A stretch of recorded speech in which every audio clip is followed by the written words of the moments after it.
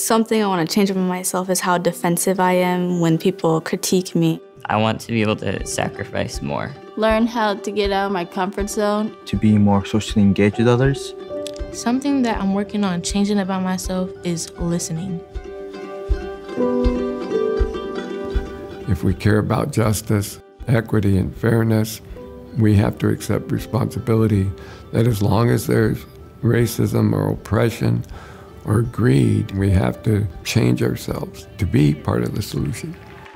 What is it going to take for us to stop this act of terror? History offers us a blueprint. This blueprint demands that we change ourselves, that we change our daily conduct. It demands that we do more letter writing. It demands that we do more door knocking. It demands that we do more voting.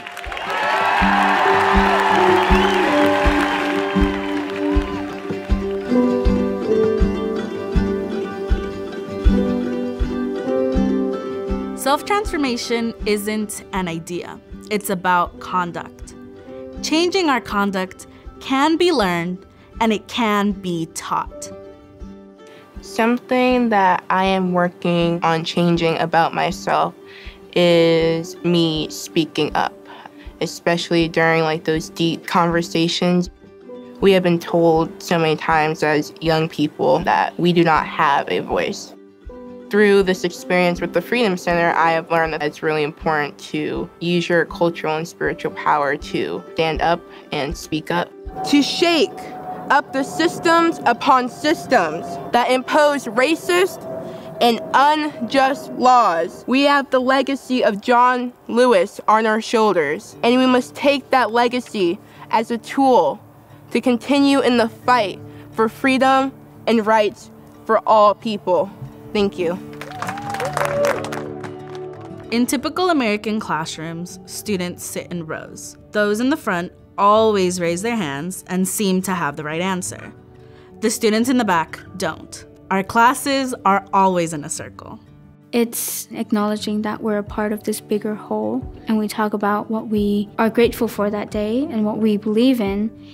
It brings out our values, and we learn who the person really is, what's important to that person. We learn what that person is hopeful for. Social change does not happen by accident. It requires dedicated, disciplined, and focused individuals. We study and write about the most pressing issues of our time, dissecting and naming the impact that they have on all of us.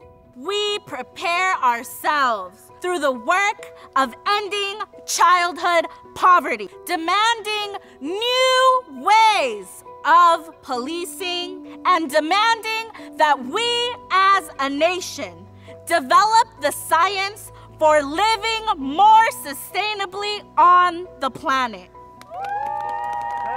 And then we coach each other on our presentation and the content of our ideas. In order to truly change yourself, you need people to critique you. And in the moment that they critique you, you feel a little twinge in your body. We heat up, and it's discomforting at first, but it's that heat that allows us to be molded into what we're meant to be. Having a sense of what we call coachability really is the necessary ingredient. If you think you don't have to change, you will change, but you won't be guiding and directing it. The key science to that part is developing the capacity to see someone else's truth without giving up your own truth. You know, for this past 3 or 4 weeks, I feel like I'm growing as a person, but I'm still nervous, and I still feel like when I get my name called, I get really nervous. Let's go, Gabe! It's a rally, get loud! Do you remember when we first started the summer? I coached you to speak up. You practiced saying a couple words and really shouting them out. It felt good, you know. The more and more my tone raises, the more and more confident I feel. We shouldn't be afraid of letting our light shine, because when we let our light shine, it encourages others to do the same. So when you are able to speak up and, change your conduct so quickly and raise your voice, you really lifted the group. the entire group. Why are we killing unarmed black men? One of the most transformational conducts the organization has young people do is journal writing. When combined with civic engagement, you're able to be reflective on the international environment, the local environment, your own values and beliefs, and then your own efforts to change yourself. I was more like a math student, a science student, so writing wasn't something I looked forward to ever. But when we started writing poetry, it was like I opened up this dam that was blocking out all my ideas. World cries your name. The Institute helped me understand my value and what I wanted to do with my time, what I wanted to do with the relationships I had. It required me to look into myself and confront the things I struggled with. I used to be really shy, and when I came to the Institute and I had people like coach me and help me improve on how I spoke up and what I spoke up about, it really helped me gain the self-confidence to dream bigger and do bigger. It is right for us to work during the window of time to prevent our families from burning down. Thank you.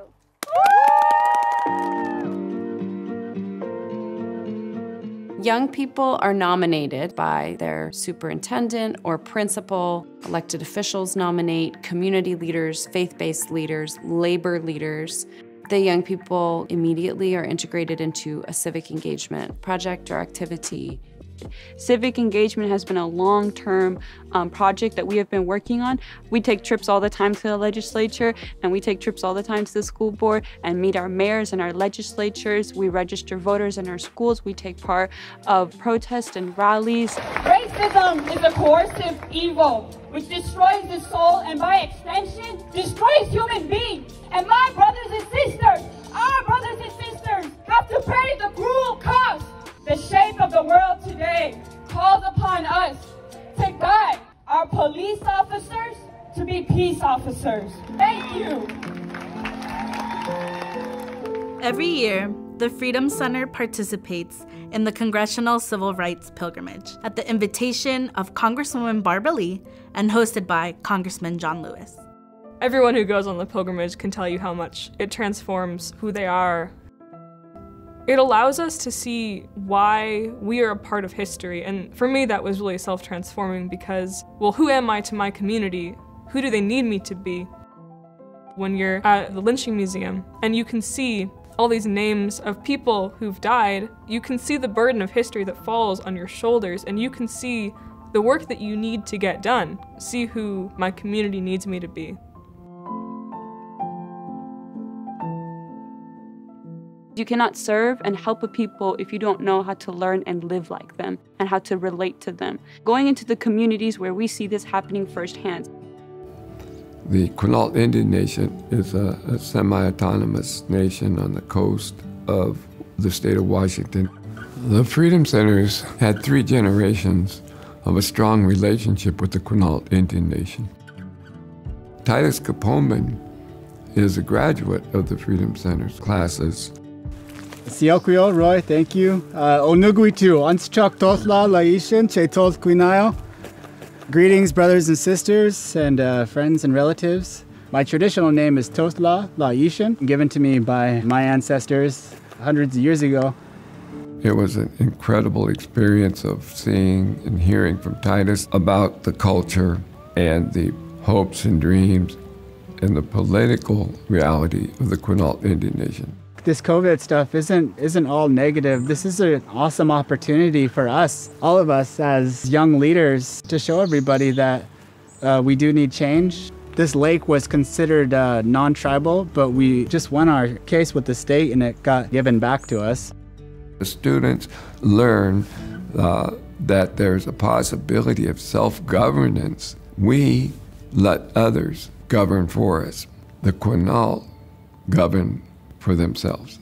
It's really beautiful that we're in a situation where everywhere we look, we see green, and everywhere we look, we see life. It's an opportunity for us to realize the importance, but to also appreciate that it's here and that we have an obligation to keep it here.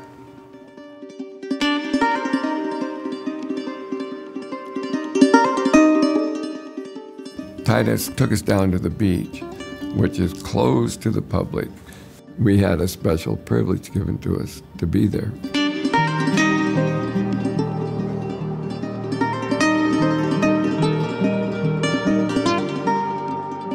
The glory of getting, during COVID, permission to be on tribal land is a profound experience.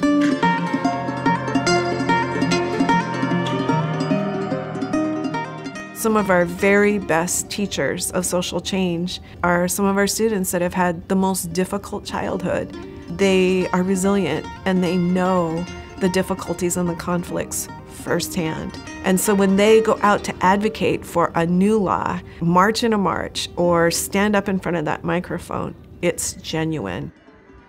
We must recognize the connection between the number of us that don't vote and the prevalence of gun violence. I've grown up in a very dysfunctional household. Throughout middle school, high school, and even college, was really struggling with problems in my family. I had the opportunity here to find hope and find community and find a way to use my voice. The notion that all of us have an assignment that has been passed down to us from the generations and the ancestors that have come before us. One of the things that we do a lot here is confront our fears through public speaking. That moment where you're standing up and you're about to present your speech and you've never done it before, and there's coaches that are just encouraging you, and sometimes you get pushed into the water, and sometimes you jump off. In all of the years that I've been here, from being a student to being a coach to now being a year away from being an attorney, I've never met a student who was in our program that regretted jumping off. Our power relies on our ability to broaden ourselves to the lessons that are given at every single moment. Thank you. Even the steps it takes to make social change cannot be done by a homogeneous small group of people. It can only be done by an intergenerational, interracial, international connection of many, many people. Not only are we more beautiful when we're combining and bonding, we're saving our mutual lives.